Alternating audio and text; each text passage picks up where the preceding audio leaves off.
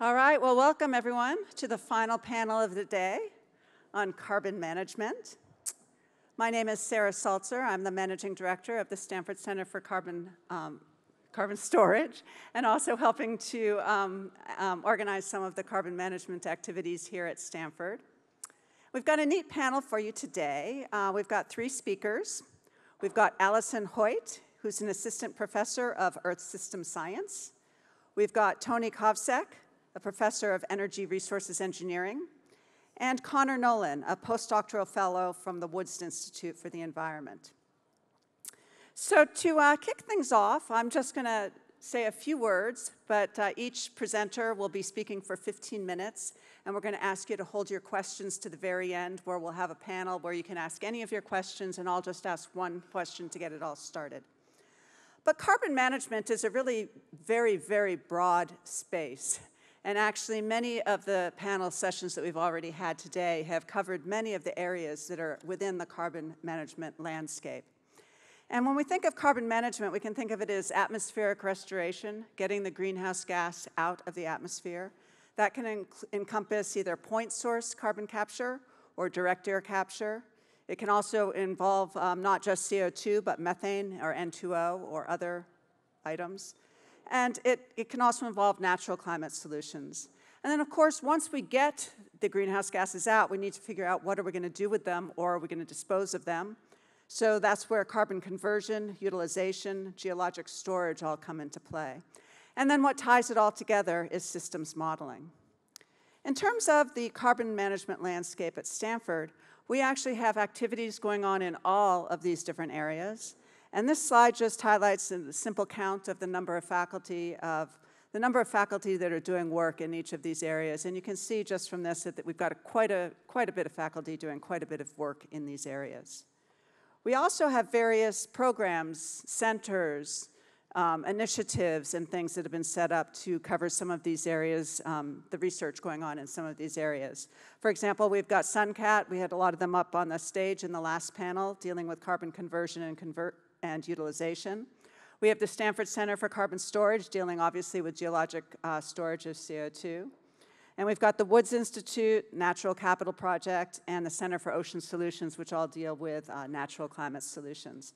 And tying it all together again is the Energy Modeling Forum, dealing with systems modeling.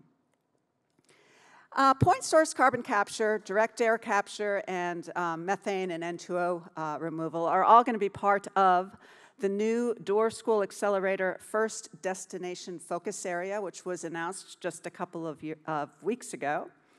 And of course, the solution space that the focus area will be covering is not just engineering, it's also going to cover natural solutions. And the focus will be on technical, financial, and policy gaps. And next year, hopefully, we will hear some of the neat and interesting research that comes out of this new destination focus area for the school. Carbon conversion and carbon utilization were discussed both in the last panel, but also in some of the panels this morning. And I did want to mention that tomorrow morning there will be a panel that does a lot of the energy systems modeling that we do here at Stanford. So what we're going to focus on today is two remaining areas in the landscape: geologic storage of CO2 and natural climate solutions. So the speakers for this session, in the correct order this time, are Tony Kovscek, Connor Nolan, and then Allison Hoyt. So I'd like to start by inviting Tony Kovscek up to the stage to talk about risk assessment of geologic carbon storage. So I'm going to talk to you about really sort of a workflow that we've been using to understand actually specific sites where we might want to store carbon. And we're working in sort of two geographical areas, the Gulf of Mexico and in the San Joaquin Valley. So I'm going to talk to you mainly about the San Joaquin Valley because I had a lot of slides ready to go. So there are, there are a whole host of risks that could be associated with geological carbon storage, GCS. Probably the primary risk in the San Joaquin Valley is leakage along an existing wellbore, as you see on the two wells sort of on the left of the slide there. There also is possibility for induced seismicity, so earthquakes, and then slip along the pre-existing faults that you see sort of in the middle of the figure. And then, of course, there's undesired plume migration. Here it's showing plume migration upward. It also could be plume migration out of sort of the area of interest for you. So we have a top-down workflow, and I'll take you through it at a pretty high level, but it consists of site selection, and then regional techno-economics, some collection of background information to understand seismicity in the area, storage reservoir engineering, and we believe it's important to do coupled flow and mechanical calculations, especially if you're interested in things like induced seismicity, and then basically leakage and seismicity risk assessment. So I'll show you the kind of the end result here of a relatively full set of site selection criteria. So this again is the southern end of the San Joaquin Valley. You can see the city of Fresno sort of up at the top, and Bakersfield is hidden there in all of the green. So what we have done here is screen for location of faults, screen for past location of earthquakes, screened for sensitive habitats, parks, national historical kind of sites. And the remainder here is what you see in green is potential saline formations, and the red and the gray are oil fields. So there's gigaton potential here in the San Joaquin Valley. So the next step is to do some techno-economics. There are a lot of incentives now for storing CO2, and this is kind of one of the results here. We use a tool called SimCCS. There's a commercial version of that. There's also basically a publicly available version of that. And what you need to see or know here is that in the SimCCS language, things that are like negative, so like you see the red, that's a negative cost, so that's actually revenue, right? So it's net revenue.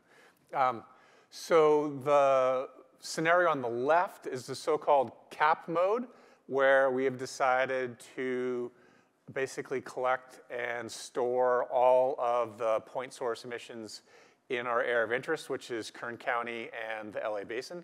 And on the right is a scenario where we want to maximize revenue. So both of these scenarios actually make money. You can see in red, in this cap mode, it's about $320 million of revenue, and then the price mode, which has been optimized, is a little under $1 billion of revenue. So the difference in what's stored is the cap stores about 40 million tons per year of CO2, and the price mode stores about 20 million tons of CO2. So that's a lot of CO2 that's being stored regardless. So this is a prospective area to store CO2 is the answer. So in terms of some of the other things that we do, we want to collect background information on seismicity. So this is a site that we've identified. The first circle is a radius of 10 kilometers around sort of that site. On here you see earthquakes indicated by the red circles, and the bigger the circle, the bigger the earthquake. So about the maximum around here is maybe magnitude 5 or so. There's also faults, so you see the numbered faults in there, and I won't show you this, but we've considered slip on those faults. So now that we've sort of characterized the site, a fair amount of storage reservoir engineering we've done. So I'm showing you here on the left a compilation of a bunch of simulations. So on the y-axis is the size of the CO2 plume, and then on the x-axis is the pressure buildup. So if you want to minimize risk, you want to be down in the lower left-hand corner of there, right? So small plume size, small pressure buildup. The view on the right is a view of the storage formation, a cross-section through it. So you can see the injector well. So it's a horizontal well, so it comes down and it actually the well goes down dip through the bottom of the formation. And the red is the CO2 content, the CO2 saturation. And this is actually at the end of injection, which in this project is it's 18 years. And so you can see the CO2 is all in the bottom of the formation. It's all a nice compact, a nice compact plume. The arrow on the bottom indicates, a 6-mile transect. So this is pretty close to our best case that you see there. Okay, so from this best case scenario, we can make an estimate of what the plume looks like on the surface. So you see on the left, the solid blue line is the shape of the plume, 100 years post-injection. As I mentioned, we also do mechanics. And so we're predicting, so the figure on the right is uplift. It's about 3 centimeters of uplift, or 0.18 feet. So actually, the surface is going to go up. This is the maximum, right? Because there is an injection schedule here that has a maximum injection rate, and then it's lesser over time. So this is the maximum surface deformation. Again, we're looking at mechanics. We're trying to understand all of the potential risks, right? So we want to understand these things. Also, too, in terms of monitoring, the surface, the actual what happens at the surface is something monitorable and is a way to tell yourself, to check your predictions and try to understand if your predictions are actually being borne out while you're injecting CO2. So the other kind of really big part of this, there's 2 really big parts of the risk assessment. First one is leakage. So what we are concerned with are 2 things. One is upward migration of CO2. We're also worried about pushing brine out of the storage formation up into an overlying formation.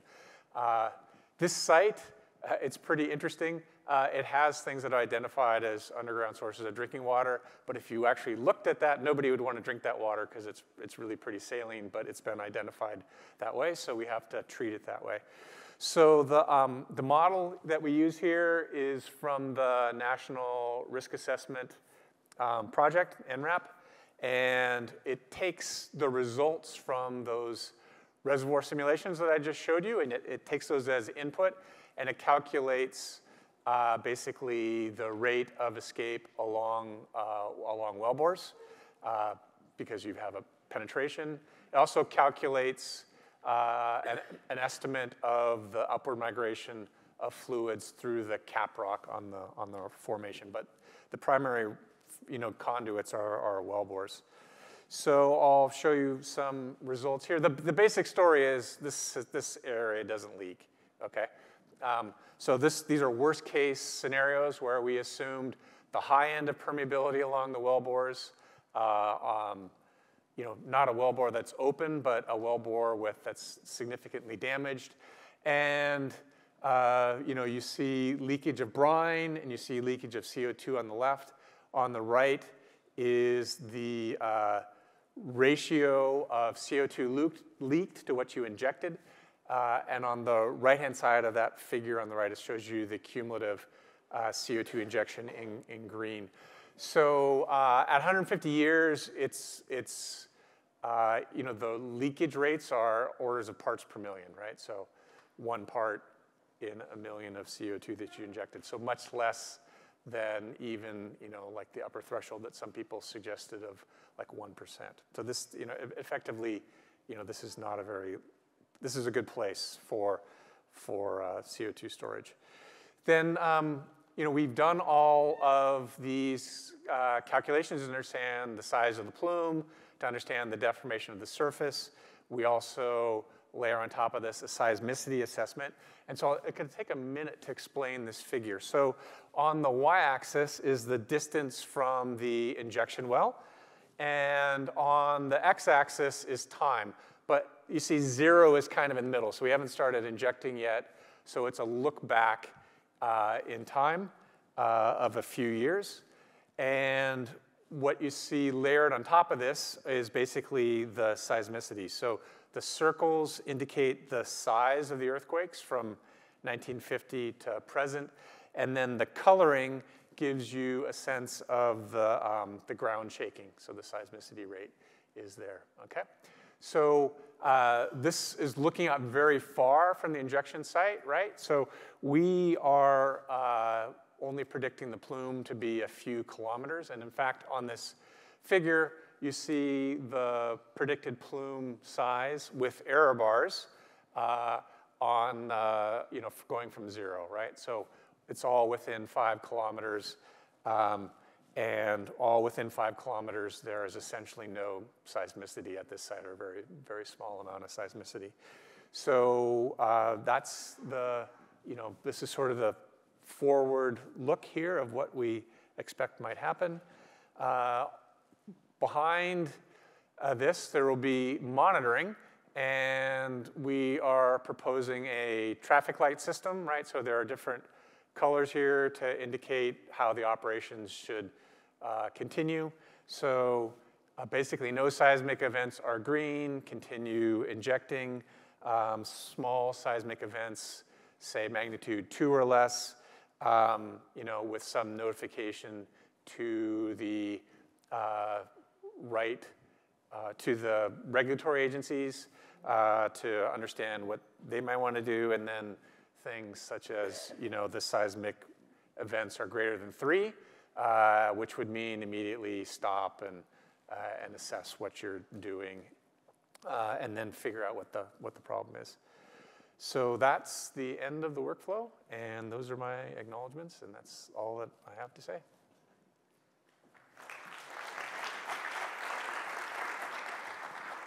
Our next speaker is Connor Nolan, and the title of his talk is The Role of Nature in Carbon Removal Portfolios. Thanks, Sarah. Thanks for the organizers. Excited to be here to talk to you. My name is Connor Nolan. I'm a postdoc in the Woods Institute, and I'm an ecologist and climate scientist, and some of the things I've been working on lately involve nature-based solutions in carbon removal. I like to start with this kind of idea that forests are in this kind of unique place where they're simultaneously at risk from climate change. We have drought, heat stress, disturbance, deforestation, and forest degradation. Emit greenhouse gases and have been particularly thorny problems to address.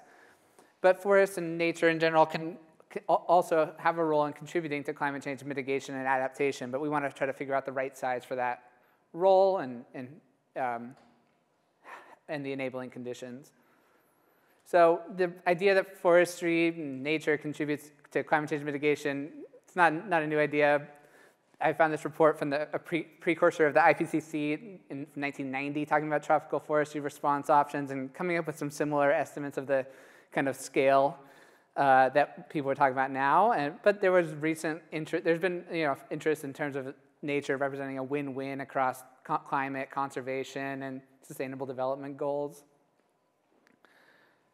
To try to get a sense of the scale that we can expect from nature, we gathered a bunch of different estimates from the literature that we could find. So I ended up with 42 different estimates of papers. These are just a few of the titles. And we ended up plotting them all on as an estimate of the contribution to negative emissions from now to 2100. And we get a range of estimates from less than 100 billion tons to well over 1,000 billion tons, and so it's a really wide range. And the orange bar here is an estimate from IPCC about the amount of negative emissions that might be needed to limit warming to 1.5 degrees. And you can see only the maximal estimates get kind of anywhere in that range, and many of the estimates are well below. So to kind of parse some of these estimates, we talk about this mental model of whether you think about the biosphere as a silo or a haystack. If the biosphere is more like a silo, you might be limited to refilling past losses in carbon from the biosphere, from human and land use change and other things like that. And then you might think of potential on the order of a few 100 billion tons or less. But to get to these high estimates of 1,000 gigatons, you're really having to think about increasing carbon storage far beyond historical bounds in the biosphere. And this kind of silo versus haystack framing kind of makes explicit some of the implicit assumptions about biogeography and biogeochemistry and management choices and the types of vegetation that you might want to plant. So I'm not going to go through this in detail, but this work is published in Nature Reviews, Earth and Environment. And we also looked at what kinds of constraints different estimates considered. So obviously, many of them are just purely like maximal biogeochemical potential. But some consider things like maintenance of other ecosystem services, the cost of implementation, social political constraints, and governance and financing constraints. The takeaway from this work is that like right now, governance and financing constraints are the near-term limiting factors, but in the end, biogeochemical potential do set kind of like a long-term maximum. So how did these different constraints translate to implementable potential? I think this is a really nice study from a group working in Southeast Asia reforestation, and they gathered a bunch of data and like remote sensing data and other data to come up with a biophysical potential, and then they added in layers of financial constraints, land use constraints, operational constraints, and found that the actual implementable potential was well under 20% of the biophysical maximum. So this kind of illustrates the importance of these like wide range of constraints in kind of, it's not just about is it biologically feasible. So we did a deep dive into all these individual estimates, looked at some of the most highly constrained ones, used some of this back of the envelope, kind of a fifth or less on some of the other ones, and we came up with a range that natural climate solutions can reasonably contribute something like 100 to 200 billion tons of CO2 removal over this century, and that's a huge amount. It's a really very, very meaningful amount, and it represents a huge scale up from what's currently happening, but it's nowhere near probably what the ultimate need for negative emissions and carbon removal is. So that leads us to like arguing for a portfolio approach where nature has a role, but it's kind of complemented with a lot of other solutions as well. And an example that we like to point to as kind of illustrating this portfolio approach is this Livermore lab report on getting to neutral in California. In this report, they found that California needs something like 125 million tons a year of negative emissions to meet state goals, and they find something like 20% of that, 25 million tons a year, could come on natural and working lands, with the remainder coming from bioenergy with carbon capture and storage, and some from direct air capture with CO2 storage. So this is kind of in line with what we're saying, where nature has a role, but it's a part of a portfolio.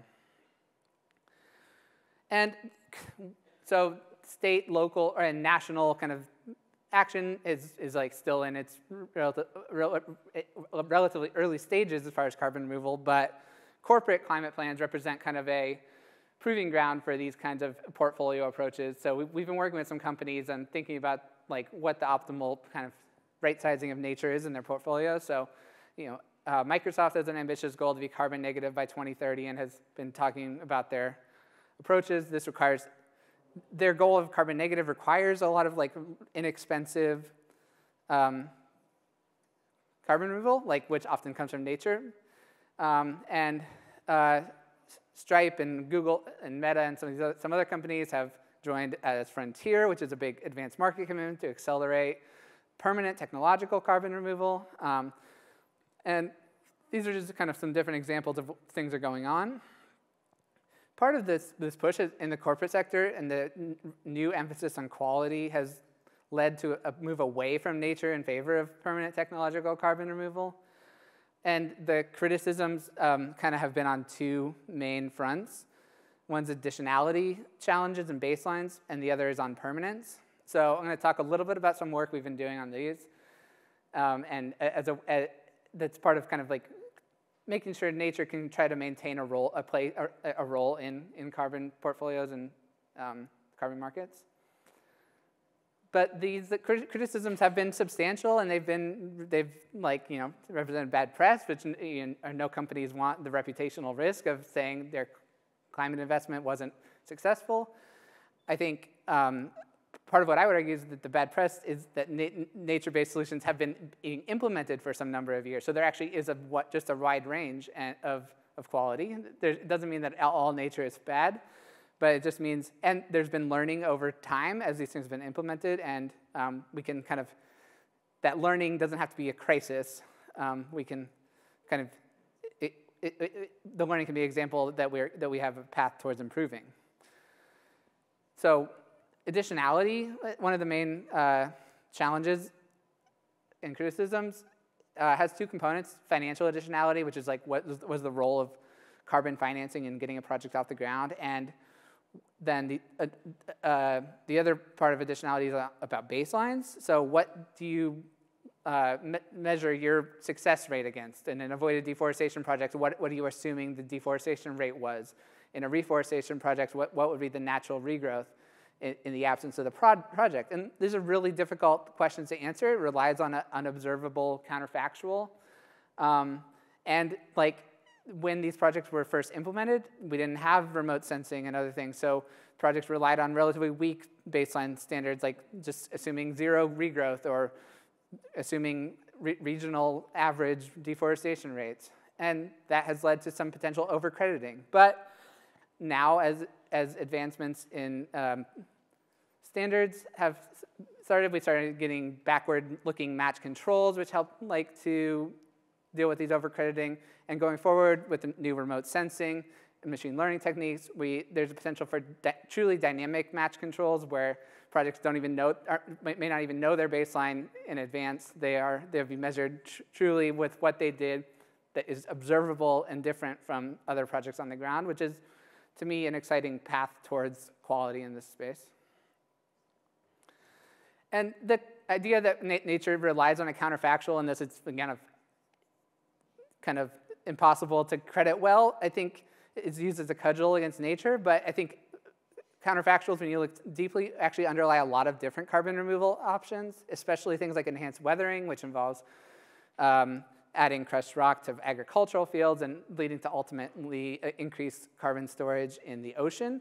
You need a counterfactual of what would have happened in the ocean carbon sink in the absence of this project, and you need to be able to measure that with high confidence. So there's learning that it can be applied from the history we have with nature to these other things like enhanced weathering, and this also applies to things like ocean alkalinity enhancement. And I think there's also even things like direct air capture, which have a very clean additionality in most arguments. They may have some issues with counterfactuals in terms of what's the alternate uses of the renewable energy that goes into power these things. So kind of this dealing with counterfactuals and thinking about counterfactuals, it underlies a lot of different things in climate change mitigation and carbon removal in particular. So we have some forthcoming work about defining and aligning additionality across carbon markets, national inventories, and global budgets. So that paper will be coming out before too long. The other thing I'm going to talk about briefly is some work on permanence risk. So permanence risk is the idea that there's an argument that storing carbon in nature is inherently impermanent because it likely be released prematurely. And we had a master's student working on us who kind of broke up the risks here in terms of delivery risk, which is before carbon credits were issued, and permanence risk, which would be after, over the kind of 100-year permanence window or whatever you want to define in a different registry. Permanence risk traditionally has been handled at the registry level via buffer pools, where projects put some proportion of their credits for a given project into a shared buffer pool. If there's a reversal event, credits from the buffer pool are retired to account for the reversal event, and as long as the buffer pool remains solvent, the permanence claim remains intact across all projects. And if you think buffer pools, there's been criticism that buffer pools are likely undercapitalized, and we agree with this probably, that there is kind of non-stationary risks that need to be accounted for with climate change, but they may not fundamentally be the wrong approach, and there's some interesting updates to the non-permanence risk tools from Vera and other registries that we think could be could help solve this, but we're exploring other options as well. Risk in other industries is often handled via insurance, and buffer pools are a form of insurance or self-insurance. But there's some carbon removal insurance companies that are starting to pop up. Kita and Oka are two that we're aware of. They are, so far, mainly focused on delivery risk, that before the carbon credits are issued, but after capital is invested. But they're exploring options along with other insurance and reinsurance companies to develop permanence risk tools. Permanence risk is kind of difficult because obviously no one's writing a 100-year insurance policy, but there's been some proposals of writing a series of short-term insurance policies that may have an obligation to renew over the life of a credit or a claim, and you either renew the policy or you replace the carbon credit. So, there's insurance industry is kind of difficult, and we've been learning a lot. But there's this interesting kind of first mover risk in insurance where they often the first movers have to pay out big losses without the damage history they might need to underwrite and estimate the risk accurately. And we've been working on some analogs, thinking about analogs to flood insurance and fire insurance, financial portfolio insurance, mortgage insurance. We think there's potentially some interesting shared learning across these different industries. Ultimately, we want to, our key going forward in this is that some entity needs to be liable for non-delivery and non-permanent, so the atmosphere isn't left holding the risk, which is kind of where we're at now in some cases. So we have some forthcoming work also to explore these financial and insurance tools relevant for enabling nature and carbon removal portfolios, and will be relevant beyond nature. And then, lastly here, takeaways with my email at the bottom, and I look forward to the discussion later. But takeaways are nature has a role to play, but it's only one piece of the puzzle. Counterfactuals are really underlying everything. We have to get those right. And developing systems that can incorporate new knowledge and where there's incentives to get the measurement, reporting, verification right are key. And we want to treat learning as a way to improve the system, not as a crisis to the system. So, thanks.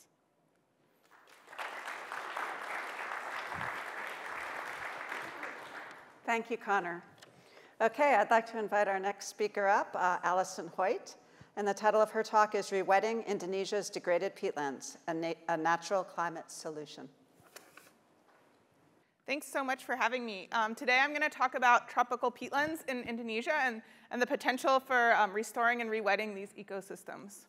This is a joint project with others here at Stanford, as well as our partners in Indonesia. So for those of you who aren't familiar, peatlands are wetland ecosystems, and peat itself is the organic rich soil that is formed, so below ground. And they're present all over the world, and they look different in different environments. So this, for example, is one of the most well-studied peatlands in Canada. It's made of sphagnum moss, and you may even be familiar with moss used in horticultural purposes. There's widespread peatlands in Scandinavia and Canada.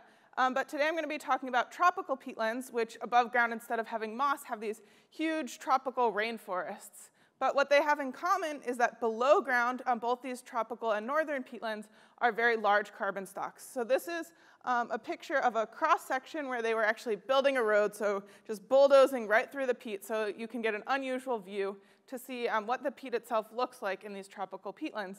And you can see the soil is really made up of this woody, carbon-rich material. And although it looks very intact, it actually can be thousands of years old. So that wood has been there and is protected by the anaerobic and wet conditions that prevent decomposition. And because of this, this carbon accumulation, peatlands are major carbon stores. They actually store twice as much carbon as all the world's forests below ground in this really deep carbon-rich soils. And the peat accumulates over thousands of years, as I mentioned, due to slow decomposition. In Southeast Asia, this old peat carbon that's been forming over a long time is now being threatened by land use change. So here you can see the island of Borneo. It's about the size of France or Texas, so a very large area in Indonesia and Malaysia. And you can see how the forest has been retreating over the last decades, and how especially the deforestation has really been concentrated in coastal areas, which is also where a lot of the tropical peatlands are present. So in these areas, drainage typically follows deforestation. So the map I showed you was the receding forest with deforestation, but in these peatland ecosystems, drainage and deforestation go hand in hand. So drainage canals are often the easiest way to export logs. It's lower cost than building roads through a swamp.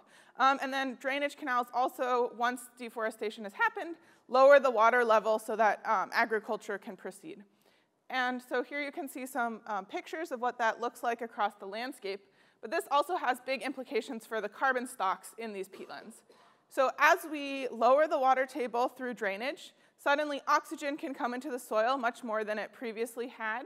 And that speeds up decomposition, and that leads to CO2 emissions and fires.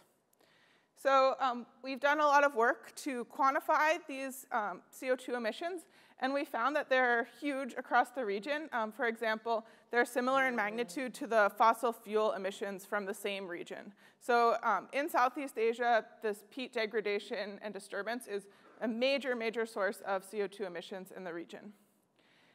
The drainage also leads the peatlands to become susceptible to fire because, as you saw, it's basically a pile of woody material, and as soon as you dry that out, the chance for it to catch on fire is very large. And you can see these are not forest fires as maybe we imagine them here in California, but it's actually the material underground that's smoldering, and these fires can last for weeks or months.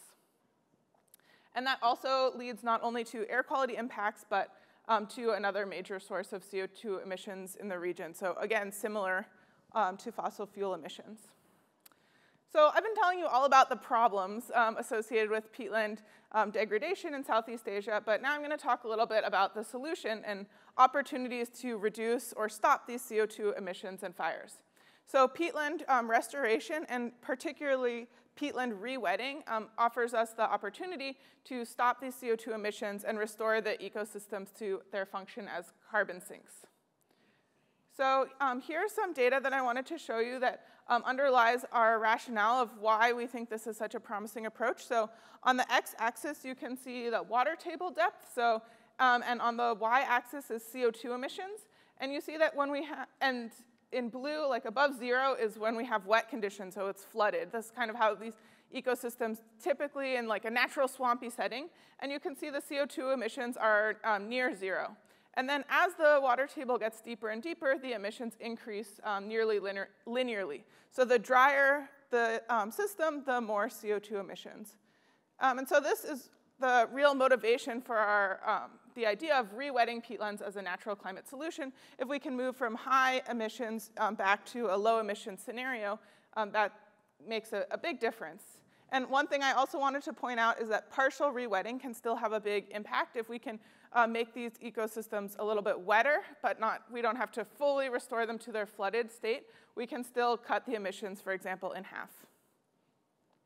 So because this is such a promising and low-cost idea, there's been very recently a lot of interest in it. Indonesia, as the government, has set up a peat restoration agency, and they've committed to rewetting 2 million hectares of tropical peatlands, so a big chunk of land. And this is done by blocking canals, so basically putting small dams into the canals, which is a really low-tech and low-cost intervention. So it's something that local communities can run. People can be paid to do this, and sometimes the dams are made with local materials, other times with concrete, but in most cases, it's relatively simple to carry out. This has also been identified as part of a wetland pathway towards natural climate solutions. 19% of the low-cost natural climate mitigation are wetland pathways, and of these, peat restoration and avoided peat impacts are specifically highlighted. One thing I wanted to show here is that the size of the error bars, the uncertainty on peat restoration, is huge, and that comes to the project that we're working on, and the reasoning behind this is that tropical peatlands are very diverse. So in their natural state, the tropical peatlands look like tropical rainforests above ground and really carbon-rich soils below ground. But then once they've been deforested, there's a range of different land uses that, of course, leads to different water tables and also different costs of restoration. So here you can see some pictures that I took in Southeast Asia. On the left is a smallholder agriculture. In the middle is kind of like a burned and deforested area that's been largely abandoned, and on the right is a seedling oil palm plantation. So if you just imagine how people are using the land in each of those different scenarios, you can think about how restoration what the challenges might be associated. So in the project that we're working on here at Stanford, we're aiming to identify priority areas for peatland rewetting and think about where can the largest emissions be avoided most cost effectively. So given this very diverse landscape, where should we be prioritizing peat restoration? And to answer this question, we're using data sets that have been developed by our team, particularly new remote sensing data sets. So I'm going to talk a little bit about each of them to give you a flavor of the type of work and the type of new data that we're developing here. So these include carbon stocks, CO2 emissions, fire risk, and rewetting costs. And by looking at each of these across the landscape, then we can really pinpoint how the balance of costs and benefits changes in different places. So the first one is the carbon stocks, thinking about how much carbon is at stake. As I showed, these peat profiles are really carbon rich, but in some places the peat is 1 meter deep, while in other places it's 10 meters deep. And so if you think about the time scales of which you're protecting this carbon, protecting for long time scales, you really want to target those really deep places, versus if you want to think about short-term action, then you want to think about where are the emissions highest right now, and maybe you don't care about the total depth. The second thing you want to think about is how fast is the peat carbon being lost. So as the peat is drained and is susceptible to being emitted as CO2, that's actually a loss of that underground carbon to the atmosphere. So that's, unlike subsidence, for example, here in the Central Valley, when we see subsidence in Southeast Asia, it's actually a loss of carbon. So there you can see a pole where subsidence has been measured from 1979 to 2007. So the ground has sunk down all of that distance as a result of peatland drainage. And that's actually all carbon that was in the ground that's now been emitted to the atmosphere. So it's a very visual representation of the carbon stores that we're losing. And then what we can do is use remote sensing. So on the right, we have an example of the maps that we can generate with satellite, for example, with INSAR remote sensing, to actually detect the subsidence rate. And from that, we can calculate how much carbon we're losing per year. So in most of the peatland areas, our typical loss rate is about 2 centimeters per year. So you can think about that as like the actual physical amount that the ground is going down, and that's how much carbon is being released to the atmosphere. We also are using remote sensing from the SMAP satellite to look at the fire risk by looking at soil moisture. So as I mentioned, fire has a huge air quality impact, as everyone here in California is aware, but also is a major source of emissions. And so we're mapping how dry the peat is and looking for thresholds. We found like very clear thresholds when the peat is likely to burn. And then finally, we're thinking about how much would it cost to re-wet these peatlands. So we've generated the first high-resolution maps of drainage canals on these peatlands. You can see they're really variable across the landscape, with some areas being intensively drained and others not so much. And so by looking at the density of the canal network, we can also then calculate what the costs would look like given the certain number of canal blockages, et cetera. So we're putting these all together to think about this question of how can the largest emissions be avoided most cost effectively by trying to minimize the cost of restoration, like the network of canals, and divided by, or considering the total emissions from the peatland oxidation as well as fire emissions. And we're also thinking about feasibility considerations based on the land use. So to give you an idea of how this plays out, we take into account the costs of restoration, and then we think about the emissions from oxidation, so the decomposition of peat as well as fire. And this just gives you an idea of the spatial scale that we're looking at. So we can really make these calculations at a very fine spatial scale so that we can then give recommendations to individual landowners based on our whole map of the region and really pinpoint how these costs and benefits play out at a small spatial scale. We're also thinking about other considerations like the health impacts from PM 2.5 emitted by fire, damage from fire, and then the employment benefits from dam construction. We've seen a lot of communities are really excited about the jobs that are created from building dams. And finally, we also have to think a lot about more technical assumptions. For example, as we're looking at fire risk into the future, we need to think about, of course, fires. We don't know exactly where they're going to catch, so we need to also make assumptions about that and thinking about how deeply the fires will burn, how much CO2 they'll emit. So that gives you a flavor of what we're working on. We're also doing field campaigns to validate the greenhouse gas emissions and trace these projects before and after. So we're working with the Nature Conservancy Indonesia as well as Untan University in Pontianak. And actually 3 members of my research group are in Indonesia right now doing these field measurements. So that's all I have for today. I just wanted to share these different data sets that we're bringing together and hopefully let you know about peat rewetting as a potential strategy to substantially cut CO2 emissions. Thank you.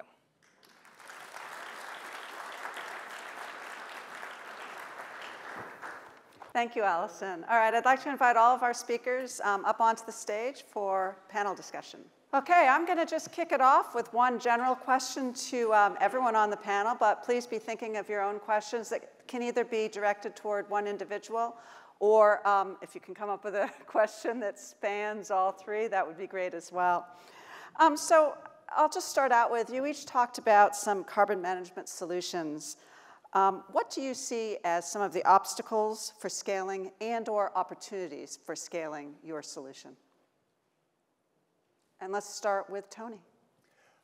So I think really it's probably just public acceptance. You know, at scale, there's going to have to be a lot of CO2 going into the ground. And if you think about, you know, the distribution of current CO2 emissions, you know, about 30% globally are really hard to, you know, hard to avoid emissions, right? So it's still a lot of CO2. So I think it's just public acceptance of the technique. Allison?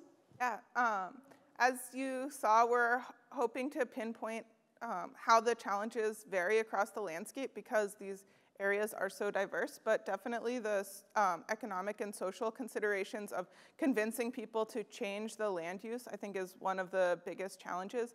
So a lot of these areas are actively farmed or they're oil palm plantations, and so like convincing people to convert it back to a swampland is not going to be easy. And so I think that also points to one of the biggest opportunities, which is targeting some of the lower production land uses, like about 25% of the peatland area in Southeast Asia is has been deforested, but is not actively used for other economic uses. And so I think that area is really where we should prioritize peat rewetting. And the other potential opportunity, I think, is this partial rewetting that I mentioned, where rather than trying to fully restore the area to a natural swampland, which may be less palatable, raise up the water table to the point where it stops fires, cuts CO2 emissions in half, but the land can still be used for farming. Awesome. Connor?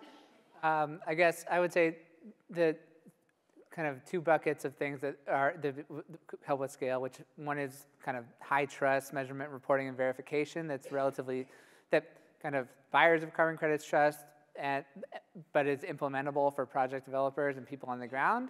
And then the other thing is really this needs to develop like relationships with people on the ground.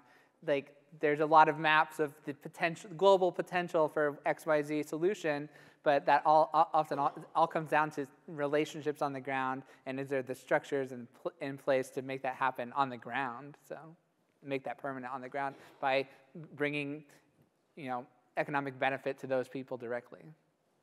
Awesome. Okay, well, I guess it's actually a common theme in your answers. It's the people on the ground. Great. All right, I'd like to open it up to questions from the audience. The question to Connor. So just take the U.S. for a moment and talk about how we can have the biggest impact, let's just say in the agroforestry space or better managing our forest systems in this country. Can you tell me both a recommendation on a policy and then on technology that you think would have the biggest impact on trying to get to this issue of verification, measurement, and monitoring? Yeah, I've in the U.S. I know there's some startups and people working on agroforestry in the Southeast U.S. I know of, and some of them are working on kind of using iPhone LiDAR technology and stuff to be able to measure the forest growth on their land and make it really easy for farmers to do this with something that they have already. And yeah, I'm not sure I know exactly on the policy side, but I think that there are going to be big opportunities in the upcoming Farm Bill negotiations to include carbon considerations and like as parts of the Farm Bill negotiations.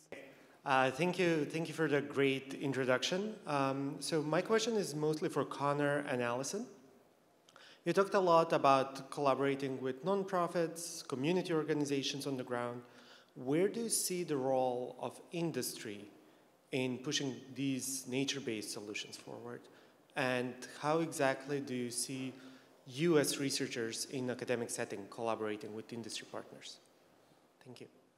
Thanks. So I can talk about it in the tropical peatland context. So I think there's a really big role for industry to embrace some of these practices, for example, raising the water table, because roughly half of the peatland area in Southeast Asia is either oil palm plantations or acacia pulpwood plantations. And so most likely those areas are going to remain within industry hands for the foreseeable future, but there's no need for the water table, for example, to be a meter deep. It could easily be 50 centimeters deep, and right there, that would be a 50% reduction in emissions. And so that's something that land managers being thoughtful on their own lands could really make a difference. And there is starting to be some collaboration. For example, the April plantation in Sumatra is doing really careful monitoring and has actually collaborated to publish some really high-impact academic papers showing what the potential differences there are. So I think, yeah, that's the way that academics can get involved is by adding more trustworthy measurement and monitoring, I think.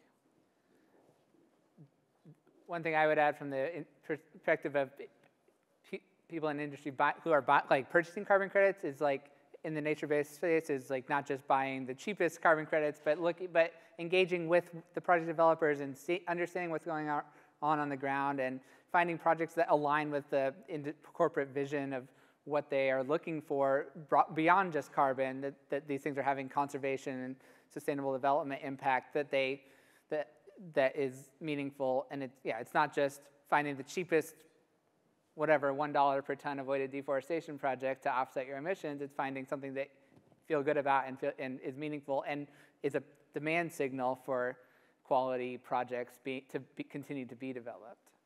I can also mention there's another group, for example, the Roundtable on Sustainable Oil Palm is a group of industry partners that have come together to try to signal their interest in doing a better job to reduce CO2 emissions and fires. And so I think as outside, like an academic and nonprofit community, if we can engage with those groups and try to make sure that it's not just virtue signaling, but that the suggestions are implemented, that's also a place that we can make a difference. And that's kind of led to some, or happened in tandem with some regulation in Southeast Asia to suggest keeping the water table at 40 centimeters in peatland areas. So if those regulations could actually be followed in a widespread way, that would immediately lead to a very big reduction in CO2 emissions. Hi, two questions for Tony. First, it's hard to get anything built in California, and I'm kind of curious on your non-technical view, perhaps, of whether we'll see meaningful carbon capture and sequestration in California. And then the second is, I'm not an expert in this area, so I've heard others say that, hey, the long-term stability of CO2, how it interacts with water, and can it be acidic and chew through rock? If you could just speak to some of those uncertainties, right, that are longer-term reactions that CO2 might do. Sure. So, yeah, on the first topic, yeah, it is hard to get things, I think, permitted in California. That's one of the attractive features about this project and why we've actually, we've attracted funding for it is because the feeling is, if this project can be done here, then, it's really sort of like a keystone for a bunch of other projects that will follow. Because this site really, it wasn't just us, right? But the people we're collaborating with, there was a lot of work to really find a site with very few well penetrations, no seismicity in the area. So, yeah, it could be tough, but we think that this would be, if this gets permitted, it'd be the first of many. And there are other interesting places in California. There's a biorefinery that there's a project that will happen there. And the attractive part of a biorefinery is you capture the CO2. Those are actually negative CO2 emissions. The interesting thing, so my lab group, we also do a lot of really sort of nerdy experiments where you take rocks and torture them. So you torture them by subjecting them to acids like carbonic acid that's going to form, as well as pulling and stretching, and the ultimate torture is kind of pushing on them while you're flowing acid through them. And a really interesting thing happens across this really broad set of rocks that we look at. There is some, what people will call damage, but they actually become better seals because you have these rocks that have heterogeneities in them, and the fluids tend to flow through the most permeable or the easiest to flow pathways, and you dissolve features in there. But then the stresses that you put on them, which are similar to the stresses in the Earth, actually close up those things, and then they become actually better seals. So they actually become less permeable to the fluids that want to move through there.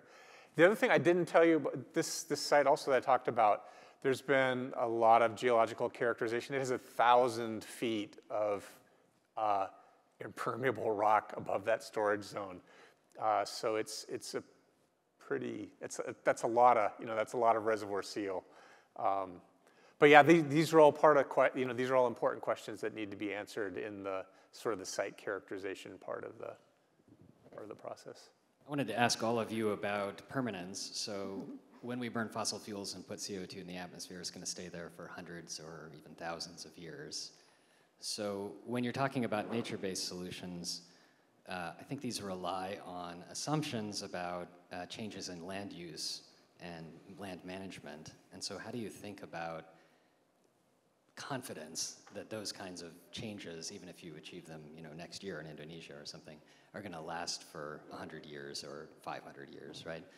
And then on the geological storage side, one of the criticisms that we hear is that people aren't really sure about, all of this is done as modeling and risk assessment, but do you have tools that you can actually see what's happening with the plume underground once it's been injected so that we can sort of verify that those models are accurate and people can start to gain confidence in it? I'll start off with permanence broadly, and then Allison can talk about Indonesia in particular. But I would say it's definitely a concern, I think, but I think nature-based solutions are kind of available now, and in one way can act as a bridge towards permanent technological carbon removal, and can have real benefits even if they are temporary. There's been a bunch of work lately on lowering the peak, reducing the and kind of like buying time, even if nature-based solutions might not be permanent. But I would also say that forests have been around for millions of years, and even an individual site may experience variation over time. We have high confidence that forests are going to keep sequestering a lot of carbon, and we have an ability to affect the amount of carbon and how fast they're doing that. So I think there's, that'll be a couple high-level points on permanence for me. Yeah, I think the point that you mentioned is true. We are relying on people to continue a land management change indefinitely in the future if we want to see these benefits. But at the same time, like Connor mentioned, I think, for example, in the case of the peatland rewetting, this is a change that we can make on the order of weeks. Like if you put in a dam, it's raining every other day, the peat re-wets, and you have immediately shut off those CO2 emissions. And so I think while it does have the downside of we can only rely on future land managers to do as well as we're currently doing, and whatever policy choices they make, it has other benefits. For example, the low risk, that we know that it will definitely work, and it doesn't need any new technology that's untested, and that we could take action right away.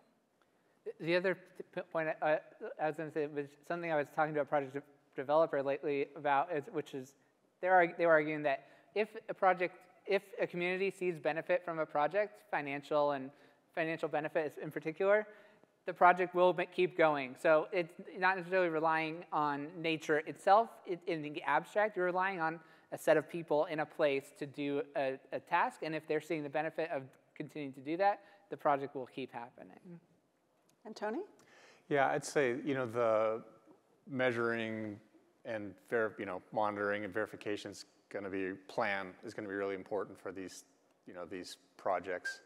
One of the ideas that we have that's emerging is I showed you how basically the surface deformed, and we think that also would be a good way to get a quick idea and be able to monitor, right? Because if you know what's happening at the surface, you have a model that you're running, and you modify the model so that it matches the surface deformation. That's another piece of the puzzle in monitoring. But there are other I think really powerful geophysical techniques as well, like distributed acoustic sensing, that could be quite powerful in really telling us where things are moving and where the fluids are moving, as well as even monitoring for seismicity at very small magnitudes, so that we can adjust the process as it's being carried out. Hi, question for Professor Kovscek. The project you're working on in Southern California, what are the point sources for the CO2 that you are thinking of sequestering? I guess is one question. The second part of it, if these are dilute sources, flue gas from burning fossil fuel, for example, are the technologies for capturing those like at a point where it's worth doing? Yeah, right. So maybe the second thing I'll say, I showed you some techno-economics, right? So we basically identified all of the point sources in the area from the EPA has a nice database. And so then the costs that were in there for capturing are actually based on the amount of CO2 that you expect in the flue gas. So the costs are expensive, right? But it seems sort of economic. And the project that I showed, there's a local industrial source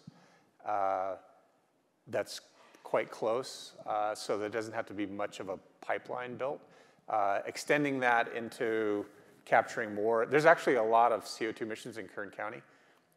There's cement plants, there are like tomato canning facilities that actually use a fair amount of natural gas, so they make a fair amount of CO2.